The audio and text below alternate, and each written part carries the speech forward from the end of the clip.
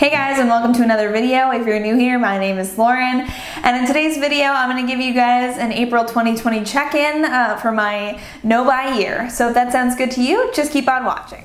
So I feel like this content has kind of changed every month that I've done a check-in because I'm kind of trying to find my footing and figure out what works best for the content of this video. So I'm doing it a little bit differently this time as well. I'm going to tell you guys what was great about this month, what was not so good about this month, things that I have purchased, and things that I'm getting rid of. Let's get right into it. First, I'm going to talk to you guys about the things that were going well this month. So one thing that I noticed this month was I am not scrolling on Poshmark anymore. I was doing that a lot in March. I was just like getting up, not even leaving the bed, and just on my phone scrolling on Poshmark. And I would just do that for like an hour before I'd even get out of bed. So I haven't been doing that anymore.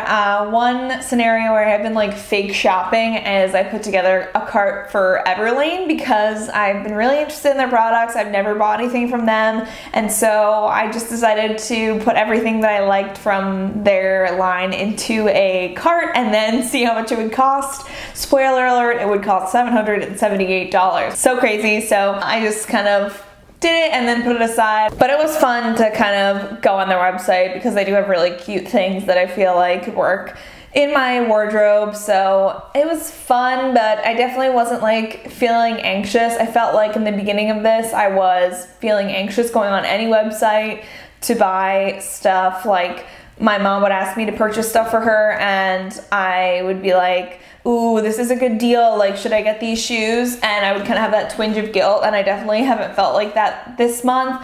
My mom had me buy her some stuff online again, and I wasn't feeling that like twinge of guilt for missing out on stuff, so I was pretty happy about that. I feel like my mindset is definitely changing. I'm definitely not thinking about shopping as much, but there's definitely a lot of stuff going on, so I think I can't figure out if it's because of the current climate of America or if I'm reaching that point in my no-buy where shopping is becoming less important in my daily life and my happiness. So I know last month, if you haven't seen that video, I will link it down below. I mentioned that I wanted to start sewing and I was disappointed in myself that I hadn't started. Well, April, I did indeed start. I started making a pair of pants. They're kind of in the middle of being completed. I took a break because I don't know about you guys, whenever I make something, I end up hating it if I work too long on it, where I'm just like trying to get it done and I just don't like it. Also, I don't have a zipper, so I'm like, why am I gonna finish this if I can't even wear them? So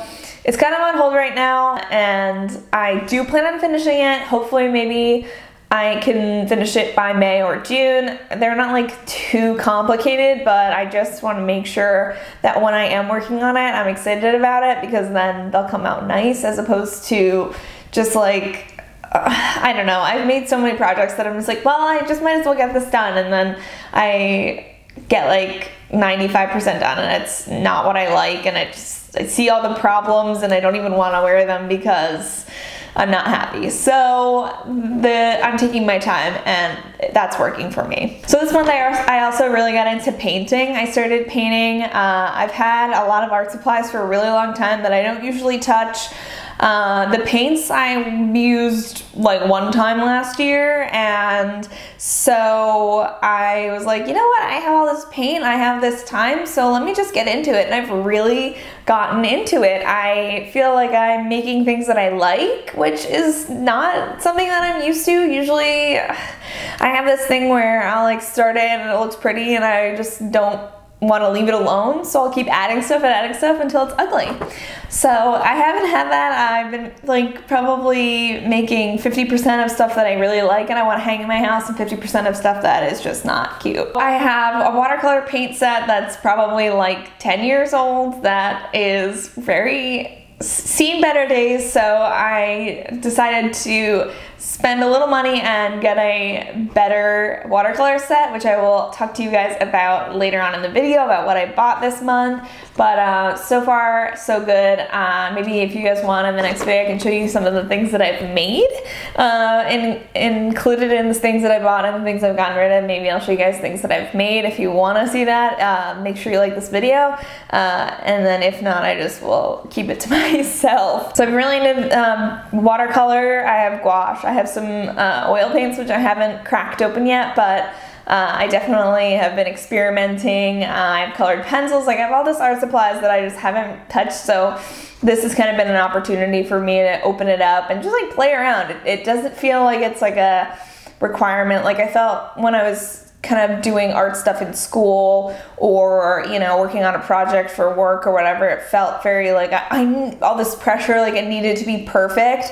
And it's been really nice to just like paint and just have a good time and not have to worry about like if it's like a masterpiece. It's just nice to like get the paints out and put colors that I like together and play with different shapes and different techniques, and it's been a good time. So I'll keep you guys posted on the art front, and maybe I'll post some images that I decided I liked on like Instagram or whatever. Another thing that I mentioned in my March video was my fitness routine, and I've really kept up with it. I've been working out 6 days a week for the entire month, and I'm really happy that I've kept up with that.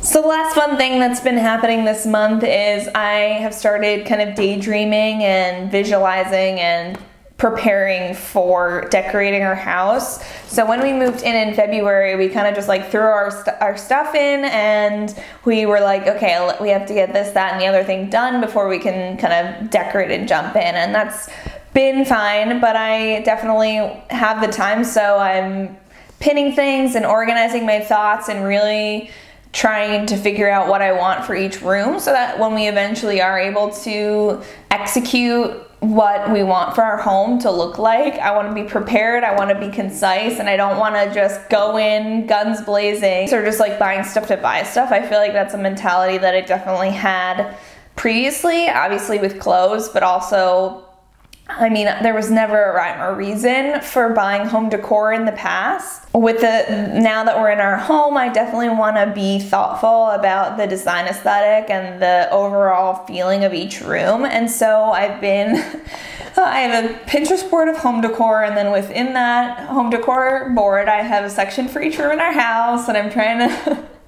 pick like furniture pieces and art prints and just kind of think carefully about where things should go and what would be the most functional use of each space.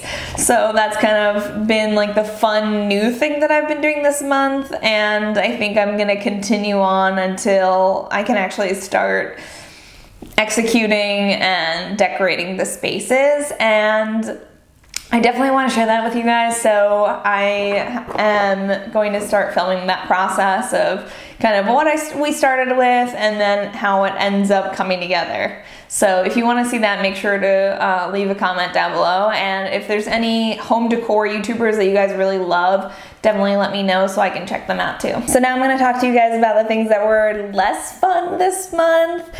Obviously, the coronavirus is in full swing. I don't know about you guys, but back in March, I kind of figured it would be like 2 weeks. We'd all have to kind of stay inside, and then we'd all be able to go back to work, kind of like have like a little mini vacation, and that was obviously not the case. It's been over a month since I've gone to my work, and it's been really kind of taking a toll that I didn't expect. So when I first started in April, I was like getting dressed every day and putting on like a cute outfit, and then towards the end of April, it was like every other day I would kind of wear sweatpants or just not change out of my workout clothes, and I just like I was like, what's even the point, you know? And it was just like, I don't know, it was having an effect on me, and the fact that we weren't able to go outside and I wasn't able to see my family. And I mean, thank God I have my husband here. If I was living by myself, I feel like I would definitely spend a lot of time just, I don't know, trying to distract myself with Netflix and social media and all this stuff. And I'm just glad that I have somebody I can actually like talk to instead of relying on like the screens of my life. I just feel lucky, and I know it's not the case for a lot of people. And so if you're feeling sad and lonely, I just urge you to kind of call your friends and family and talk to them, because that's also been really helpful. My parents and I probably Skype like every other day, if not every day. And I just stay in contact with everybody and try my best to make the best of the situation. I also feel like with this sort of event, I haven't really been in the mood to like do anything. I just want to like hang out, and like occasionally I want to like, you know, bake something or paint or whatever, but a lot of times I feel even overwhelmed just trying to keep the kitchen clean. You know, we're home all the time, lots a lot of dishes, and you know, this is dusty and there's a lot of stuff here and a lot of stuff there, and so it gets a little bit overwhelming, and I feel like I just sometimes when I get overwhelmed, I don't want to do anything. I just want to avoid it altogether, and so I've definitely been feeling like that avoidance. And I kind of have to bait myself into doing tasks. Like I have a to-do list, and it's like, okay, from 10 to 10:30, you know, eat breakfast and watch an episode on Netflix, and then, you know, work out for 30 minutes, and while you're working out you can watch another episode of whatever, and then after you do that, you know, organize this or put away that. So it's just like finding that balance of like doing mindless things that let you forget what is happening around you and how you're feeling, and doing things you actually need to do to function and get your apartment clean or whatever needs to be done. All right, now that we've gotten through those feelings and emotions, I'm gonna talk to you guys about the things that I bought this month. This month, I have not bought any clothes or unnecessary makeup. So I have worn makeup a couple of times, but I have not bought a single lipstick. That's still a thing that like gets me. I get a twinge. The Sephora sale was this month. Everybody was posting stuff, and I was like, ooh. I have always wanted to try Charlotte Tilbury lipsticks, and I was just like, ugh. I definitely love lipstick, and so that was one thing that was kind of tough, was wanting to go to the store and get a lipstick. In fact, in the beginning of the month, I was like, Luke went to the store and I was like, if you want to buy me lipstick, and he was like, okay, no. So this month we decided that we were planning on doing some home stuff, so we bought a dresser and a bed frame. I have been needing a new dresser for some time. I feel like I mentioned it even in like January that it was something that I wanted to get. And so I had been, and with my no-buy rules, if you want to see my full rules, I will link the no-buy video down below. But for the home purchases, I've had a running list of my wish list for my home, and the dresser and the bed frame were both on there. And it was a great deal, and so we thought about it, and we kind of crunched the numbers, and we decided that we were gonna buy them. So we bought that, and I'm really excited. They haven't gotten delivered yet, but I'm excited because we've had this headboard that's not even attached to anything. It's just laying at the back of our bed, and then our bed frame is on wheels, and we just like are too lazy to lock them, so the bed frame it's just like a metal bed frame. It just like rolls around, and the pillows fall behind, and it's just like a bad time. So I'm just excited. I'm excited to have like a real bed frame and a real headboard, and then we got a dresser that matches, and I'm excited for that because it's like it's a 9 like small drawer dresser. I'll link the stuff that we got down below. It's this 9 drawer dresser, and I don't need like 5 long dresser drawers. I just have like a lot of little stuff, like a drawer for my socks, and a drawer for my underwear, and a drawer for my t-shirts, and a drawer for my like leggings. Like I don't need like I don't have like 1,000 t-shirts that I need a really long wide drawer for. I need a bunch of little drawers. So I'm just excited because I feel like those types of dressers are really expensive, and so I felt like, and we wanted everything to be real wood. We wanted these to be pieces that we have for a long time, so I feel like we ended up getting it for a good price, and it's something that I feel like is classic and that we will get a lot of use out of. So I'm really excited for those, and that was like the biggest purchase of the month. So I mentioned earlier in this video that I've been doing a lot of painting, and so I was like, oh man, yeah, I want to hang this stuff up. Okay, I need some either frames or canvases to like do this on so I can hang it up. So I ended up buying some frames that are bigger than 8 by 10 just so I could take paper that is 8.5 by 11 and put it in there and just have it kind of be matted where you can kind of still see the edges of the paper. So I got a couple of those frames, so it's kind of in the home decor side of my budget. And then I also got some stretched canvases so I could paint on a larger canvas and then hang them up around my house. I'm really excited for that. I feel like it'll be really nice to just have like something totally unique and looks just like pretty. I don't know, I'm excited to kind of dive in. I also bought, like I said, a new watercolor set, and it came with watercolor paper as well as paints and some paintbrushes. And this came with like really little watercolor paper, so I can kind of like test out and kind of pre-plan for something that I'm gonna probably put on the canvases. So that'll be nice. And then I also got just like regular watercolor paper. Finally, I ran out of eyeliner this month, and so I didn't run out. I haven't used eyeliner in a really long time. I went to use my eyeliner that I had, and I realized it was totally dried out and expired. So I threw that away, and I ended up picking a new eyeliner up. I'm wearing it today. It's the NYX ink liner, and so far so good. It's definitely nice and black, and the pigment goes all the way to the tip so far, and yeah, I'm pretty happy with it so far. And if you guys want a review on that, happy to do it, but I'm not really like a beauty YouTuber, so I'm sure there's plenty of reviews on the internet. And if not, go on Amazon, they have a billion reviews on that product. Also, I'm wearing it today. I've been really into like trying a winged liner, so I'm wearing it today. And I'm into it. Makes me feel like dressed up. I don't know what it is about a winged liner, but I feel like, I don't know. I feel like dressy. Like I feel weird if I wear a winged liner with like a t-shirt, but like this outfit, I'm into it. So that's everything that I bought this month, like stuff-wise. I bought like groceries and stuff, but that's not fun. So this is all like the fun things that I bought, and now I'm gonna show you guys the things I'm getting rid of. So I have a bucket here. I'm just gonna pull things out of the bucket. The first thing is the IT Cosmetics Bye Bye Pores Pressed.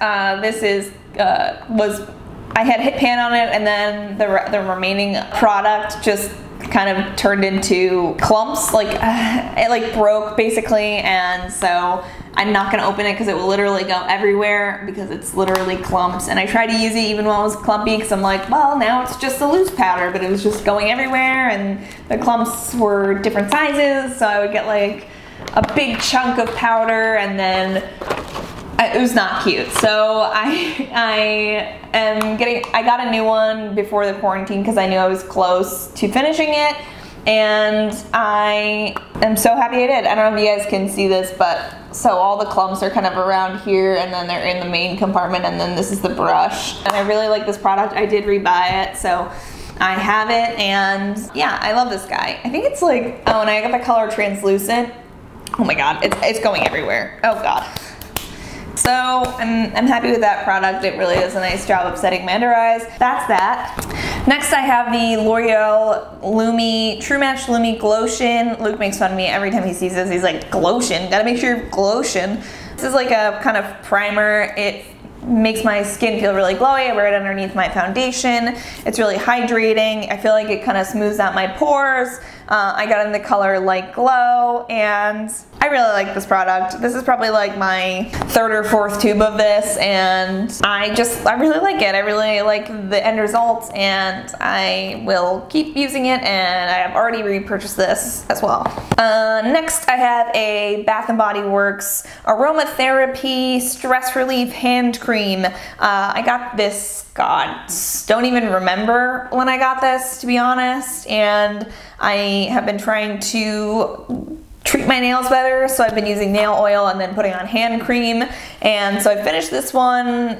Nice smell, very thick. It takes kind of a while to dry, but I feel like it was definitely hydrating to my hands. Nothing really special about this that would make me want to rebuy it. but it worked for what it was supposed to do. Next, I have the Morning Facial Moisturizing Lotion with Sunscreen for normal to dry skin compared to the Survey AM Facial Moisturizing Lotion with SPF 30. This is from the brand Up & Up. It's that Target brand. I really liked this. This was like a lightweight morning foundation, morning moisturizer, and I love wearing sunscreen every day underneath my makeup. I think it's really important, so I really loved this. It lasted quite a while, and so I ended up getting a non-SPF moisturizer when I went to replace this, but I feel like I wish I had just gotten this again. I don't think this was there. I don't know if they changed the branding, or I don't even know if they still have the Up & Up brand, but I didn't see this one at my local Target, so I ended up buying something with that SPF, and honestly, that's fine because I haven't left the house in a month. But I would definitely buy this again next time I replace my moisturizer. I don't know if you guys can see, but the lipsticks that were in this box are now covered in powder from that one powder thing. Okay, next, the final two things that I have here are two lipsticks. The first one is like a little Smashbox thing that I got in like a Sephora order a couple years ago, or like a Macy's thing, like just like a free sample thing, maybe for my birthday, or who knows. But it's like this very like blue toned magenta, and these are just not my vibe. It's just not my color. I feel like the blue tone just like makes me look like I have a lot of makeup on. I don't know, even if I have nothing on except for this, I just don't like the way it looks on me. And then the other thing is this Revlon Color Burst Lacquer Balm. This is in the shade Provocateur Femme Fatale, and it's just like this red, but I don't know what I don't like about it, to be honest. It just feels like I have other kind of light reds that I like better, and honestly the cap came off of this like the day after I bought it and got kind of all inside my bag that I was carrying, and I panicked and I was like, I'm never carrying this around again. And so it just put a bad taste in my mouth. I have bad memories from this opening, so I think I've worn it. I haven't worn it since then. So I wore that one time, it opened my bag, and then I haven't worn it since. So I'm getting rid of it as well. All right, that's everything for my April check-in. I hope you guys enjoyed this video. Make sure that if you like these check-ins and you have any suggestions, make sure to leave them down below and give this video a thumbs up. And if you want to make sure you don't miss anything from me, make sure to subscribe. I put out new videos every Sunday, and I'll see you guys in the next one. Bye.